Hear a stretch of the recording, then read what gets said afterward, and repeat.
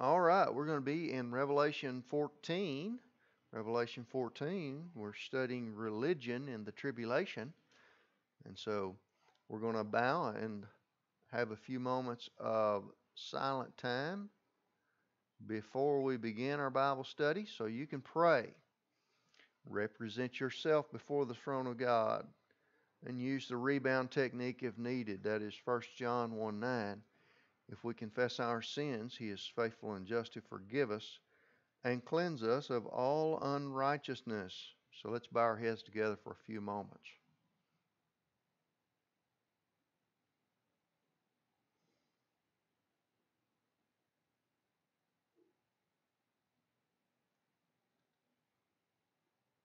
Our Father God in heaven, we are grateful for this time together as believers on the earth. We pray you bless our time together in your word.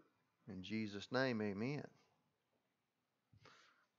Revelation 14, we're beginning a section here which contains information about Babylon. Babylon. I'm going to read our verse 8. Another angel, this is another angel of the same kind, followed, saying, Babylon is fallen,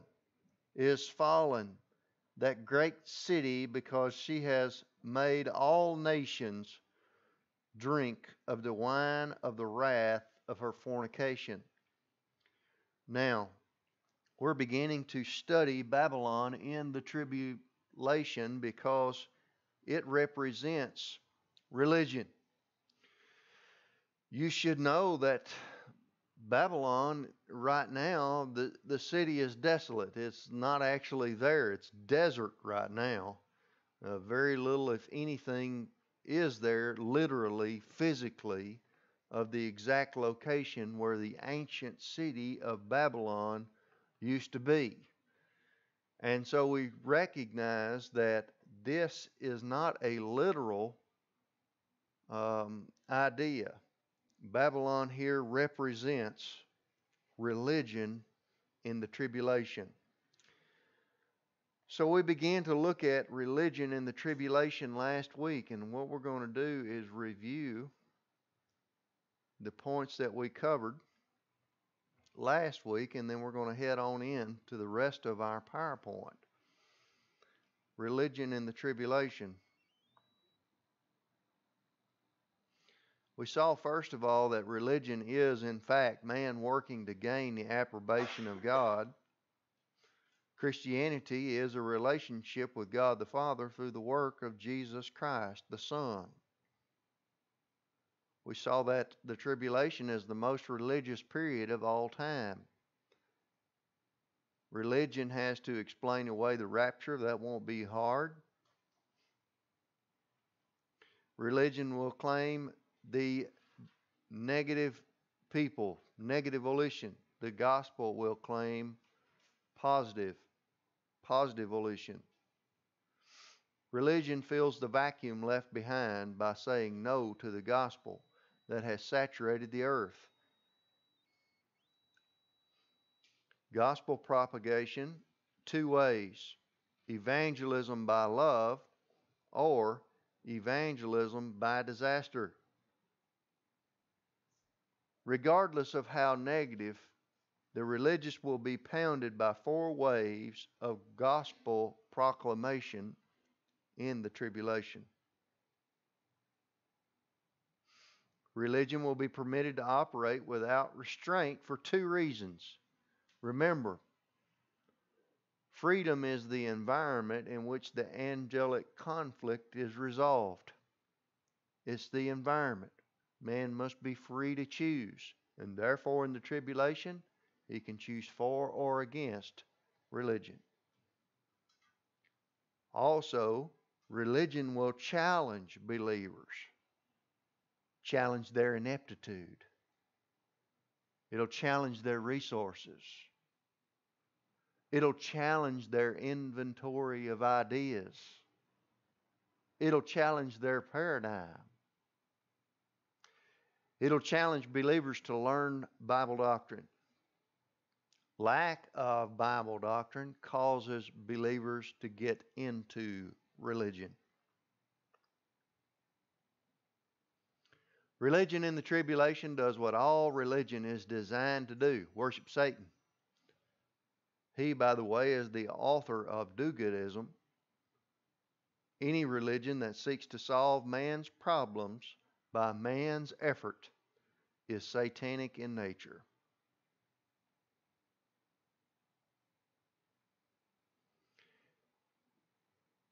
By the way, Jesus said when he was on the earth, the poor you will have with you always. The destitute you will have with you always.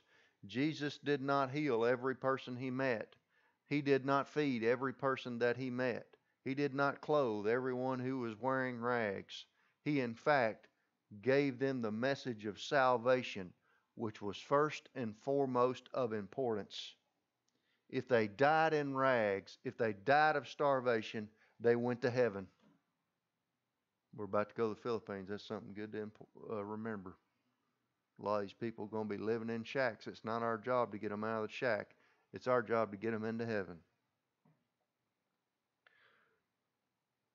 Point 10, which we've already looked at, all judgments on religion are designed to awaken the unbeliever to his need for the Lord Jesus Christ, and is therefore fair.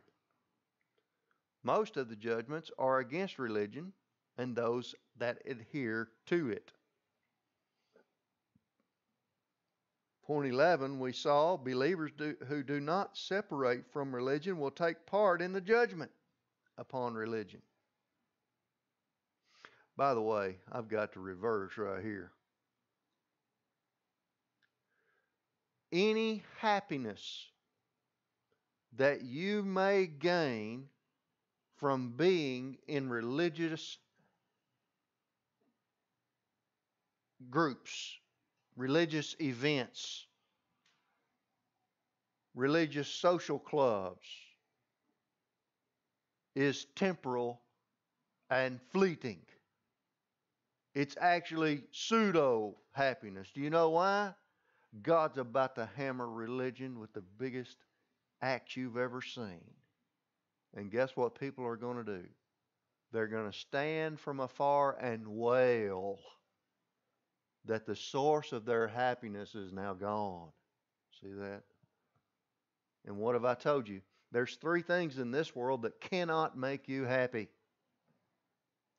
Can you answer what they are? This is part of my teaching. I hope I've pounded this in. People cannot make you happy. If you want to be happy with another person, you have to carry your own happiness into that relationship. People cannot make you happy. If people are making you happy, you're about to ride a roller coaster, friend. But tomorrow they'll make you sad. And your life is going to be like this. Things cannot make you happy. Fire destroys, the thief kills, the moth eats it away, Jesus says. So any happiness you're getting from things is pseudo, temporal, fleeting. Because a lot of things can happen to things, let me tell you. Your circumstances cannot make you happy. You say, well, if I was only in the Caribbean with a drink in my hand, I'd be happy. Well, when you get your credit card bill from being back from the Caribbean trip, you're not going to be so happy. You're going to be working double time to pay for it.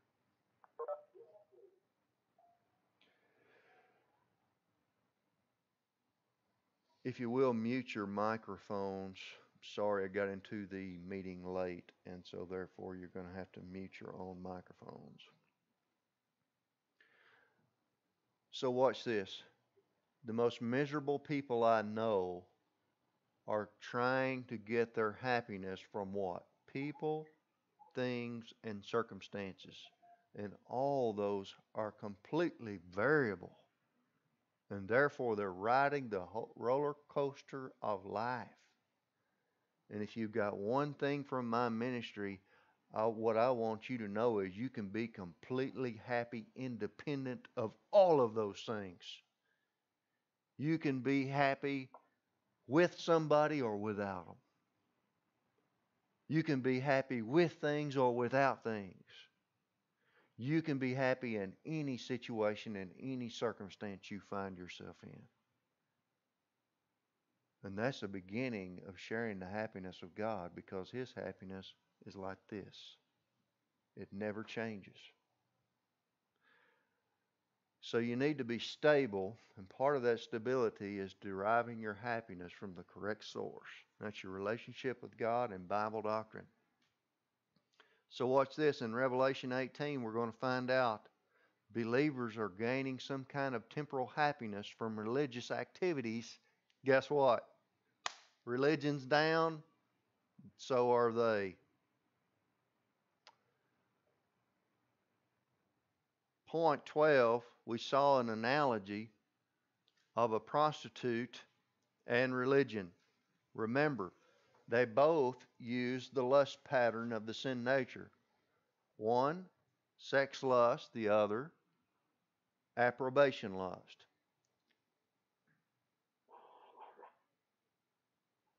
If you will, mute your microphones. We saw in point 13 that the Antichrist, that's the dictator of the revived Roman Empire, he is going to have a doctrinal outline, a religious system. I'm going to have to go back in here and do this.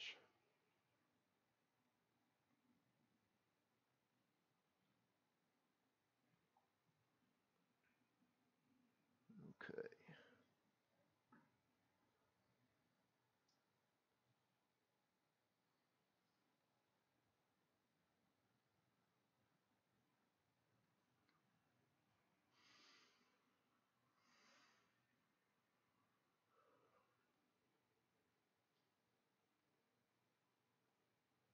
And then we also saw under point 14 that the false prophet, he is going to outline religious systems and eventually demand worship of the beast, the Antichrist. Now we're going to have more on both of these guys in religion coming up. So that's what we covered last week. Now, let's go on to a new point. The dictator of the revived Roman Empire. Remember, he's the beast out of the sea. He's the head of a 10-nation confederation. He's also the head of ecumenical religious system. Ecumenical means worldwide, world exposure, world adherence. It really pertains to Christianity. And this may even be called Christianity. It may be called some form of Christendom. If you saw how many people followed Joel Osteen, and what you find out is he is a psychologist, and he has picked up the Bible. But if you'll listen very carefully to his spiel at the end, I can't remember exactly how he says. It's been so long since I heard him. He says, I repent of my sins. What else does he say? Can you remember? Something at the end. But it's not the gospel. And he says, I think I repent of my sins and I receive you into my heart, or something like that. It's goofy. Anyway. And he says then, if you prayed that prayer, we believe you got born again. You know, he's so happy about it, and lighthearted and charismatic.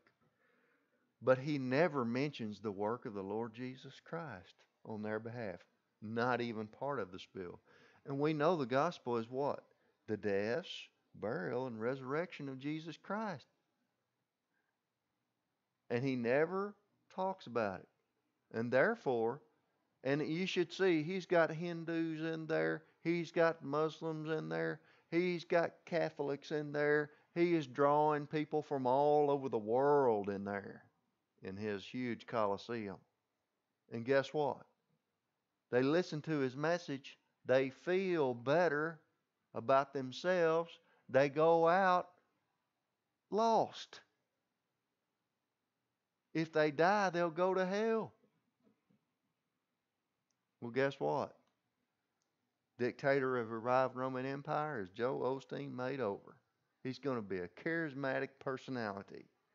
He is going to promote a utopianism society where everything is clean and sparkling and new, where everybody has a pleasant personality.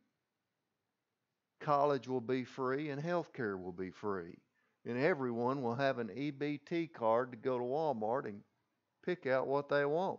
And there won't be any plastic straws. They'll all be paper. He is going to outline what religion is in his utopian society.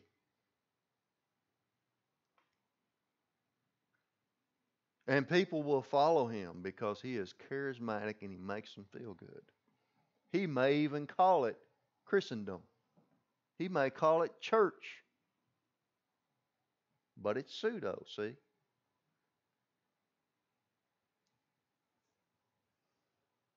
The second big personality we know of in the tribulation, he will be the leader of ritual worship in Israel.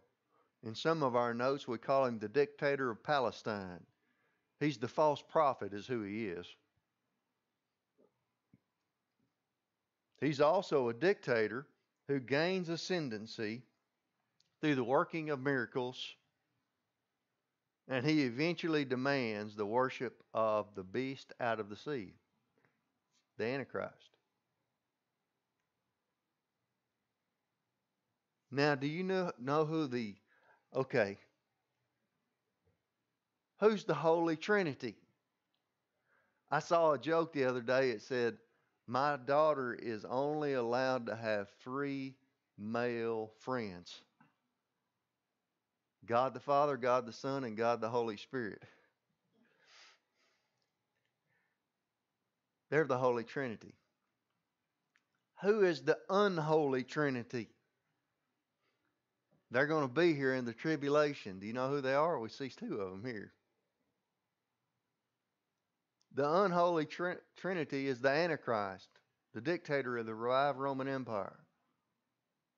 The false prophet, the dictator of Israel, religious Israel. And then the dragon, Satan himself. That's the unholy Trinity.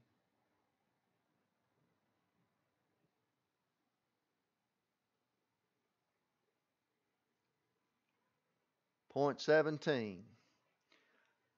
Religion gains political ascendancy. And in the revived Roman Empire, religion will control the state, resulting in the extreme loss of personal freedom. You will adhere, or you will be an outcast.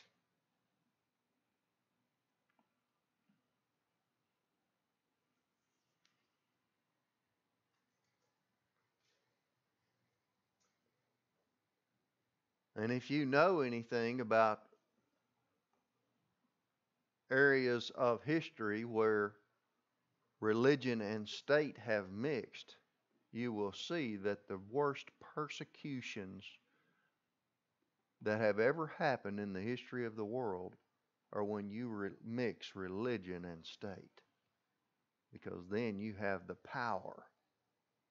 Force it upon the people.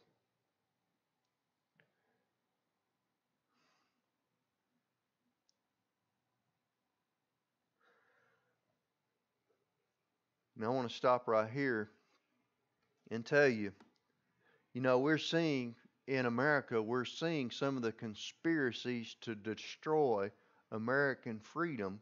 We're seeing some of those exposed now, which is a good thing. And they were real, and they're multitifarious out here. They were buried before, and by God, they're coming to light now. And and thank God we had enough revival in America to get us a leader who represents the revival in the minds of the people. Okay? That's the only reason we got him. If we hadn't had the leadership we have now, we'd be buried. So watch this. My friend was saying, but there's so many bad people out here that are working to destroy America and make it a socialist state. He said, why? Why? How can there be so many brainwashed people? Can't they see what socialism and communism has done throughout the history of the world? And I say, yes, but, and this guy's a born again Christian, but he doesn't necessarily operate as a Christian. I said, you have to remember, when we're gone, when we're out of here, the seed has to be planted. It has to be left behind where the Antichrist can step in and have control over millions and millions of people. And guess what they already want? A big centralized government to solve all their problems. And that's exactly what he's going to give them. And so you see the religious system outlined by the revived Roman Empire and its dictator is mixed with political power, and it gains ascendancy. This means it's going to be like it is in North Korea right now. You can't say anything about the great leader. If you were to whisper any kind of insult or say anything bad in North Korea about the leadership right now, they can hang you. They can put you in prison. They can do away with you. It'll be the same way in the tribulation. So to speak openly about Jesus Christ would in fact make you an outcast immediately.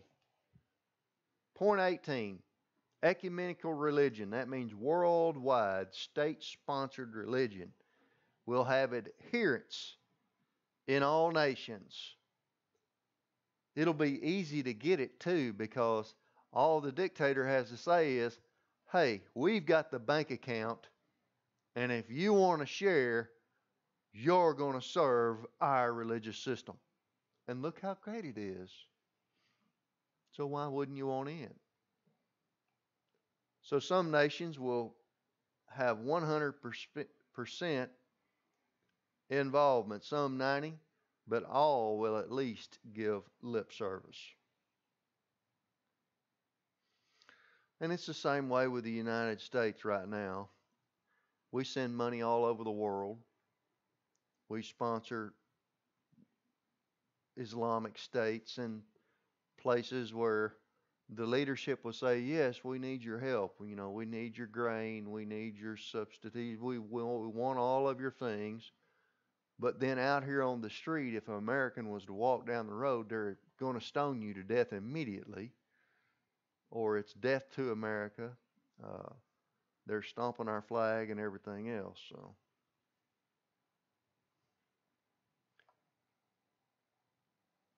Point 19, utopianism, socialism, and white tower politics will dominate the political spin of the tribulation. And this is because Satan has 5 I wills. Remember in Isaiah 14 verses 13 and 14, the 5 I wills of Satan. I'm going to look at them now.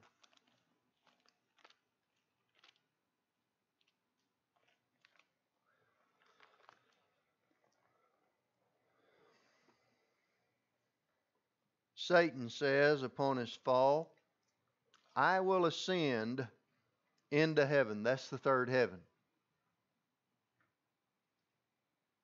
I will exalt my throne above the stars of God.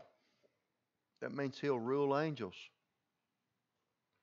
Satan doesn't have a throne, but he's going to have one here in the tribulation. See that? Going to demand worship. He loves it. I will also sit on the mount of the congregation. That means he'll rule man. I will ascend above the heights of the clouds. That means I will be supreme. This points to his false messiahship. Remember, Jesus Christ says, I will come back on the clouds of heaven in great glory. Well, this is Satan's throw at false messiahship. I will be like the Most High God. In other words, I will be God. So we know Satan seeks to be worshiped as God.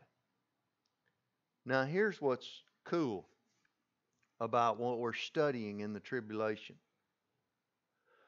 It's going to start with all believers being gone, and Satan is going to have fertile ground to set up this system. Not a lot of problem.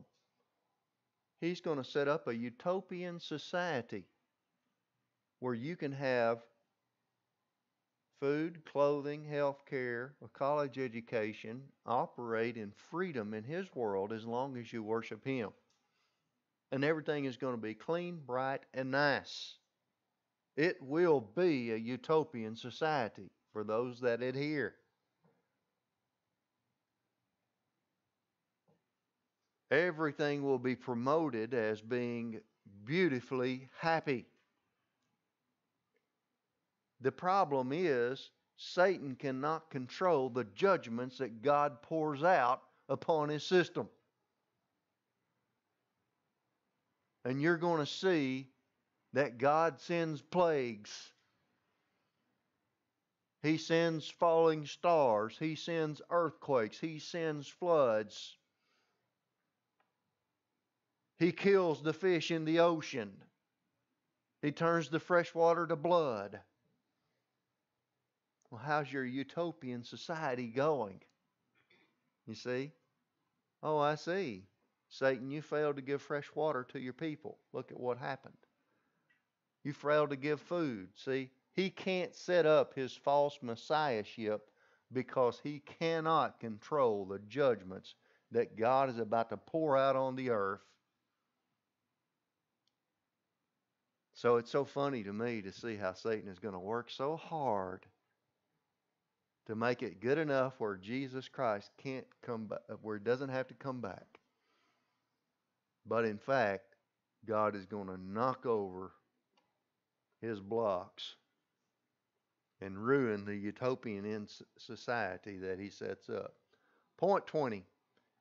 There are 3 different ways people are attracted to the tribulation's ecumenical religious system. Point number 1, the first way is the dictator of the revived Roman Empire, his outstanding personality and leadership. Even though he is going to be a super nice guy and very friendly and uplifting and have an effervescent personality, he is going to be a ruthless dictator. We see immediately he is going to instigate warfare and overcome the 10-nation confederation. There's only going to be 7 of them left when he's done. People are going to follow his charismatic leadership. The image. Remember, the false prophet is going to set up an image and also a system of ritual and worship. Some people love ritual worship. I don't know if you know that or not. If you've ever gone to a Baptist church, you get into some of it because you are going to get into a ritual. You're going to sing a song, and then you're going to turn around and tell your neighbor how beautiful they look, and you're going to shake their hand, and then the deacon's going to come up and pray, and then they're going to pass the offering plate, and then you're going to sing an offertory while they're doing that, and then you're going to sing two more songs out of the hymnal, and then the preacher's going to come up and he's going to read a verse, and then you're going to pray, and then he's going to preach 15 minutes, and then they're going to sing Just As I Am for 14 verses till somebody walks the aisle. Somebody gets so hungry they got to say, we got to get out of here, so I'm going to walk the aisle so we can leave. And then you can come down and join the church, or the pastor will pray with you, and then in the end he gets somebody to pray while he walks to the back door where he can shake your hand while you walk out. And it becomes a system ritual. I've been through it. And it's got to happen the same way every time.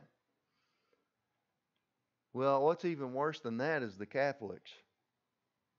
Up and down in the pew and quoting Latin and all of this stuff that nobody even knows what it is. And they're just going through movements. It's ritual. Some people love it. We have a friend that loves it so much. She married a Baptist man, and she couldn't give up her Catholicism, so they agreed to meet in the middle, and now they're Methodist.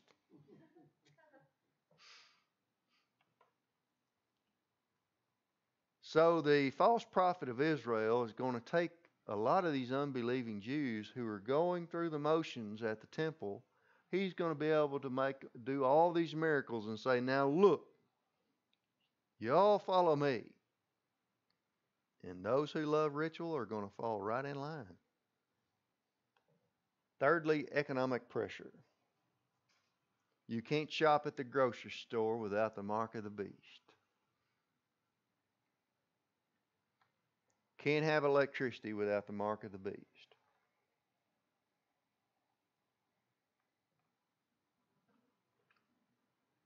So on and so forth.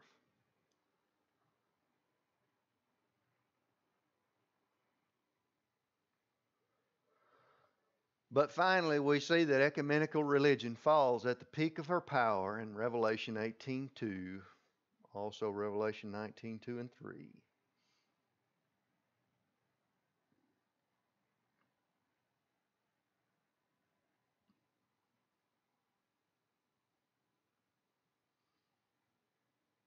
This judgment is going to take place in one day. It's going to be so concise and permanent that the adherents are going to cry. They're going to stand off afar and they are going to wail. But we're going to have to bring forth a new point,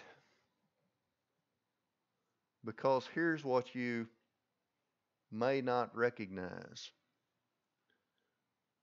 God is going to use evil to destroy evil. And when Babylon is destroyed, God is not going to do it. He is simply going to pick up an entity and let them do it. It's judgment by finesse. Just like he took Rome and he used the legions of Titus to put Israel out of the nation under the 5th cycle of discipline. We're going to study this in Revelation 18. Final point, point 23.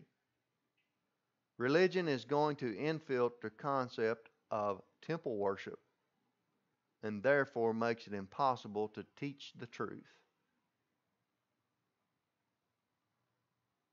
So the temple is supposed to be the place where all Bible doctrine is taught under the Jewish age.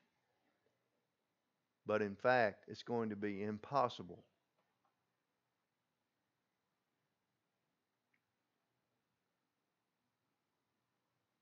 So this is an important point for Pastor Brad. Don't veer too far off course from Bible class. Because once you start up the fall foliage tour, the pottery class, the Blue Hair Society, social groups, or whatever it is, you're going to get yourself in trouble and you're going to have to fight your way to get back to teach Bible doctrine. And that's why I'm so glad I got in contact with Colonel Thiem, who straightened me out early on the pastor teacher's responsibility. And so we see in the church age, the church is the divinely ordained classroom for the dissemination of Bible doctrine. Not a social group, not a tea party, not a place to come and have fun, or whatever else that you get caught up in. And I find there are pastors who have to fight their way to the pulpit to teach anything because they have so many different little things going on. So God is going to sidestep the temple as the place where truth is supposed to be communicated, and He's going to put out 4 waves of evangelism. The 144,000 Jews, Moses and Elijah on a street downtown Jerusalem, an angel flying through the heavens, and tribulational martyrs. Now, what I'd like to do at this point is take a look at Revelation 18 and possibly some other passages.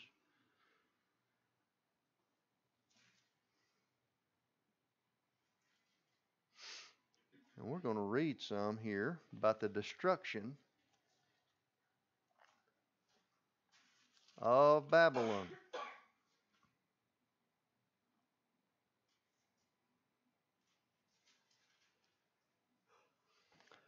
Let's start in well, there's actually we could read a lot. The Revelation 17 is a section. I probably should go back. Let's go back to Revelation 17:1. Let's take care of a few verses here and take a look at them. John says, "Then one of the 7 angels who had the 7 bowls came and talked with me, saying, 'Come, I will show you the judgment of the great harlot who sits on many waters.'" That's religion. "With whom the kings of the earth committed fornication. And the inhabitants of the earth were made drunk with the wine of her fornication."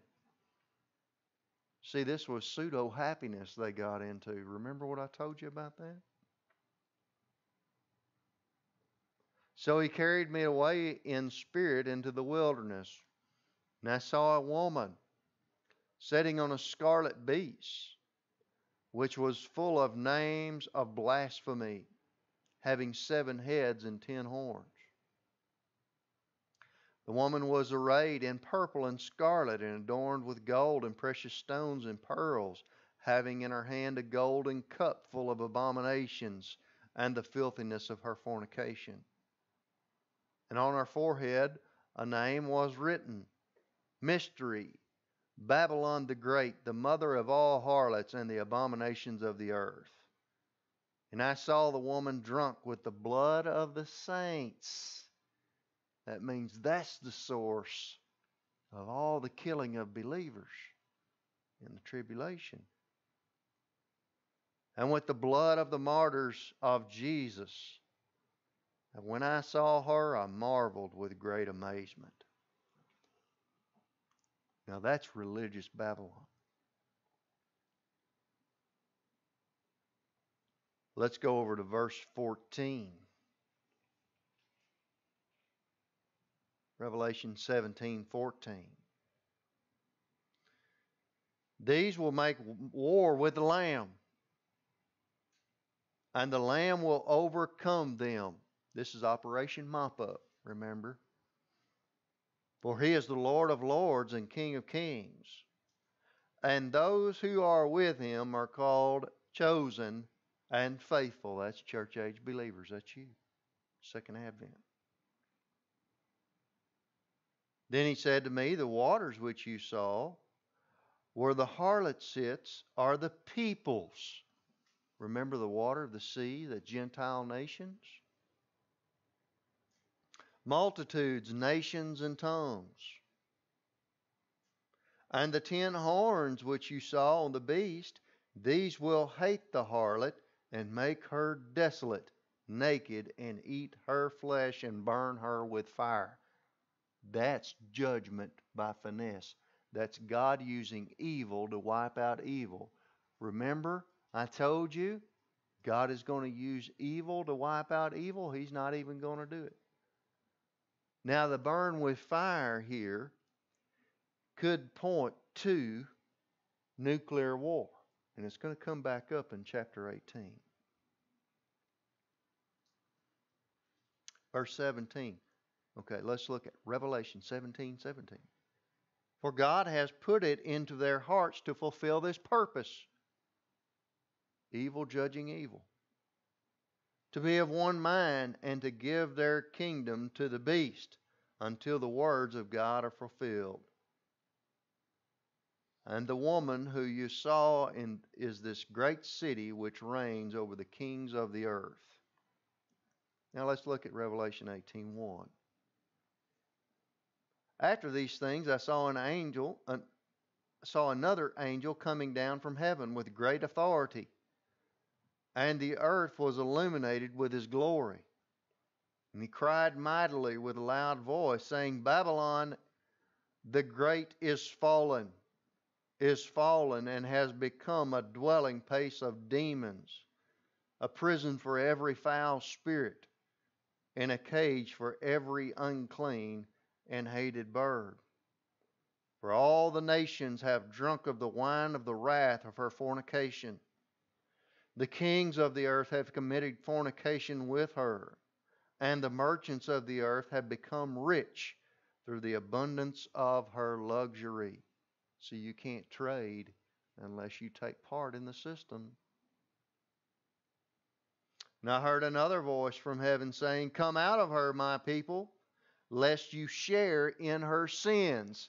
Remember, even believers who take part in this religious system are going to take part in the judgment unless they separate.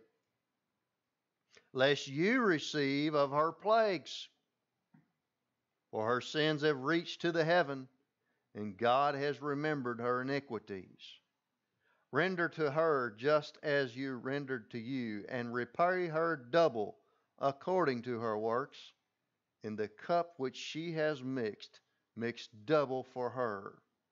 In the measure that she glorified herself and lived luxuriously, in the same measure give her torment and sorrow.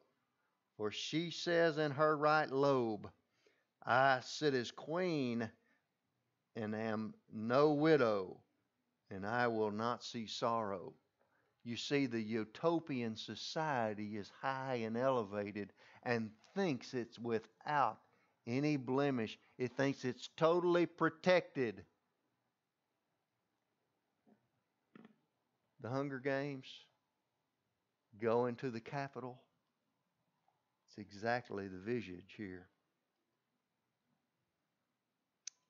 Verse 8, Therefore her plagues will come in one day. There's 3 plagues here. Death and mourning and famine. And she will be utterly burned with fire. The utterly burned with fire could be nuclear war. It says it's going to be totally wiped out in a moment.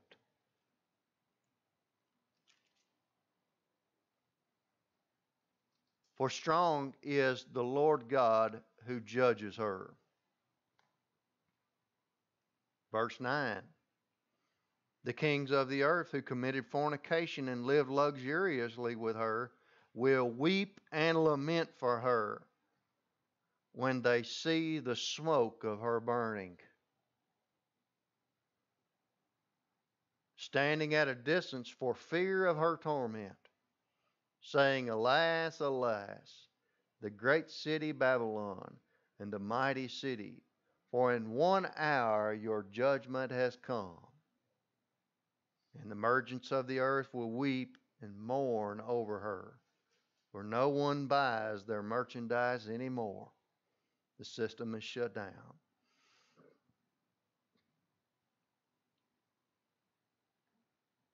I want you to go on and see these unbelievers of the earth that they got their money pot that's ruined now.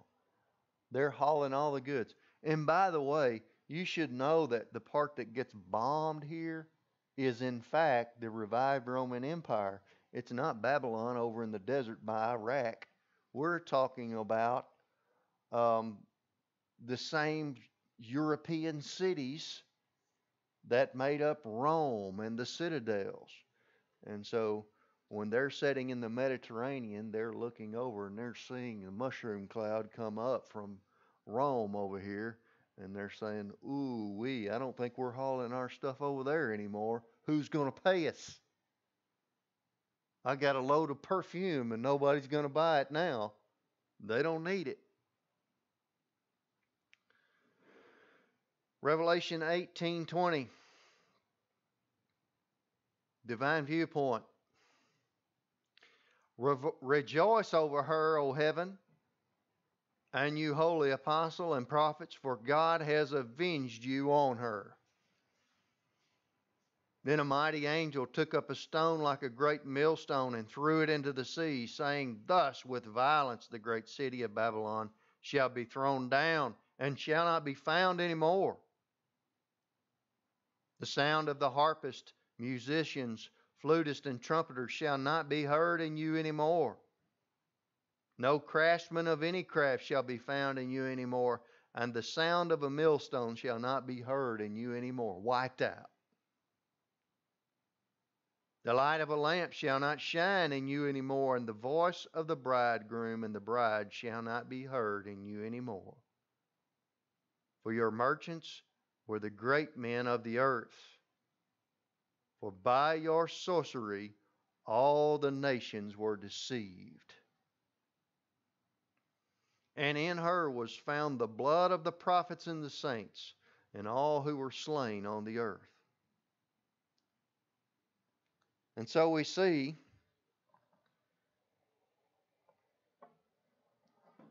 religious Babylon is destroyed by political Babylon. We're going to learn that when we come in to Revelation 17 and 18. God uses evil to judge evil. And here, religion is destroyed. And you know what happens in Revelation 19, right? Jesus Christ comes back in Operation Mop Up, and he sets up the millennial kingdom.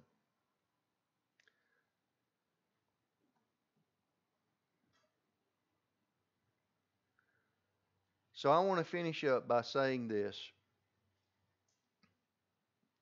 When you see the word Babylon in your Bibles, if you study Isaiah, you're going to find a literal meaning. It actually was a city that existed in Isaiah's day. And you can see that in Isaiah chapter 14, the literal Babylon. It's talked about in the Bible.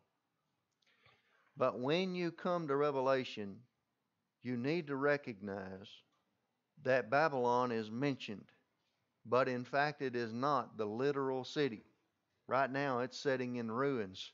Saddam Hussein tried to start rebuilding it, but it's out in the middle of a desert. Nothing there. Didn't happen. So we see that it is in fact not the literal meaning. Babylon in Revelation has two different ideas. First is the religious system, and that's the harlot sitting upon the beast. She has the cup of fornication that the world drank from. And the second is political Babylon, which destroys religious Babylon. We're going to look at both of those aspects coming up. We still have to study Revelation 17 and 18.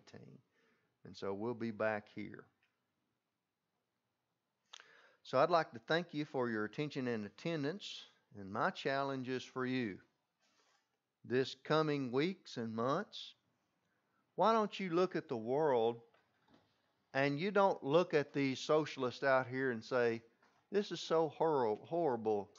Liberalism is a mental disorder. I don't know how people can think this way. I want you to think about these people walking right into the tribulation and being primed for this system. That's exactly why they exist. And they're going to have to be here in order for the Antichrist to have power. That's his appeal. A utopian society based on a centralized government and a one world religious system. It's going to happen. Could happen at any time. Let's pray. We'll be dismissed. Our Father God in heaven, we thank you for delivering us from the tribulation through the rapture. Father, we pray that we can leave behind, plant the seed of faith for those who may be left behind. We thank you and praise you for it in Jesus' name. Amen.